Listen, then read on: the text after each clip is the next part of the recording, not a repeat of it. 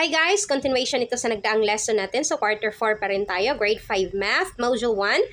Ang nagtaraang lesson natin is lesson 1 that is about area of a circle. So ngayon naman, ang lesson 2 natin is about solve routine and non-routine problems involving the area of a circle. Sa pag-solve ng routine and non-routine problems involving the area of a circle, meron tayong 4 steps na dapat nating tandaan. So, ang mga steps na yon, ang first is understand, second is plan, third is solve, and fourth is check and look back. So, ang understand natin, dapat masagot natin kung ano yung hinahanap natin or what is asked. And then, what are given. So, kung ano yung given sa problem natin. Sa step 2 naman is find the area, kung ano yung area ang hinahanap natin. And then, operation to be used, kung ano yung operation na gagamitin natin. And then, step 3 is isolve na natin. Pagkatapos, ang step 4 is check and look back. So, titingnan lang natin kung tama ba yung process na ginawa natin. Meron tayong example dito. So, this is an example of a routine problem. Anna has a circular top table. She wanted to cover it with tablecloth. It has 0.7 meter radius. How many square meters of cloth are needed to cover exactly the circular top table? So ngayon, meron na tayong problem. Gagamitin na natin ang ating 4 steps in solving our routine problems. Sa understand is meron tayong what is asked. So ano ba yung hinahanap natin sa ating problem? Ang hinahanap natin is square meters of cloth are needed to cover exactly the circular top table. Dahil meron na tayong what is asked, ngayon naman is what are the given. So ano yung given natin? So 0.7 meter radius. Step 2 is plan. So, sa plan is find the area. So, ano yung area na i-find natin? Area of the circular top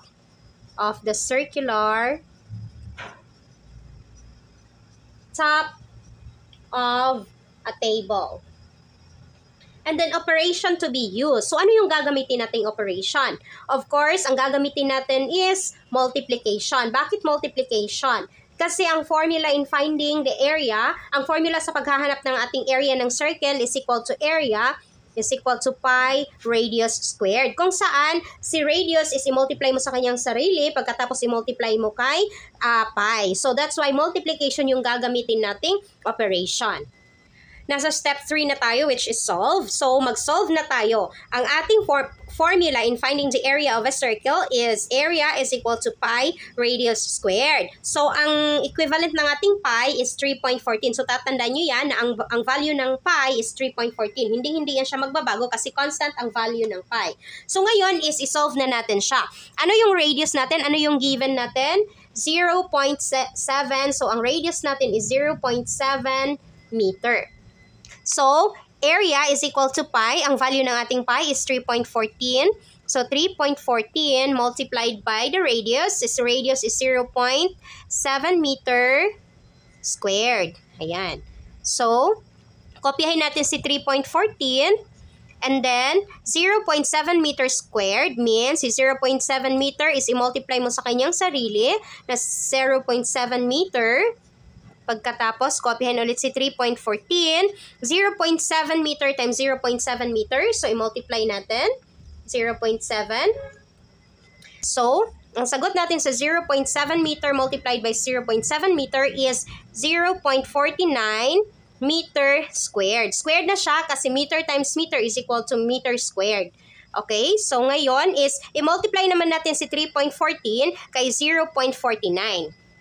So, ibig sabihin, 3.14 multiplied by 0.49 meters squared is equal to 1.5386 meter squared. Okay, so 1.5386 meter squared. Ito na yung complete answer natin. There is 1.5386 meter squared of cloth she needs to cover exactly the circular top of the table. So ito yung sagot natin. Hindi pwede na ito lang yung isulat nyo. Dapat nakaganito yung answer nyo. Ang step 4 natin is check and look back. So titingnan nyo lang yung process na ginawa nyo kung tama ba siya. Example number 2, this is a non-routine problem. So, Alan wants to tile a circular lot outside their house with a radius of 2.2 meter. A tile has an area of 0.04 meters squared. How many pieces of tiles are needed to cover the circular lot.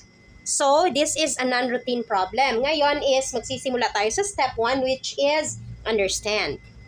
Step 1 is understand what is asked. So, ano yung hinahanap natin? Ang hinahanap natin is number of tiles needed to cover the circular lot. So, ito yung hinahanap natin, pieces of tiles needed to cover the circular lot. So, what are the given? Ang given natin is 2.2 meter radius and 0.04 meter squared. So, 2.2 meter radius and 0.04 meter squared. Step 2 na tayo. So, ang step 2 is plan. Ang plan natin is find the area of a circular lot. So, uunahin natin hahanapin ang area ng circular lot sa labas ng bahay nila Alan kasi gusto niyang lagyan ng tiles sa labas. So, hahanapin muna natin kung ano yung area ng lot. And then, pagkatapos, i-divide natin ito sa area or divide it by the area of a tile. Ngayon, ano yung operation na gagamitin natin?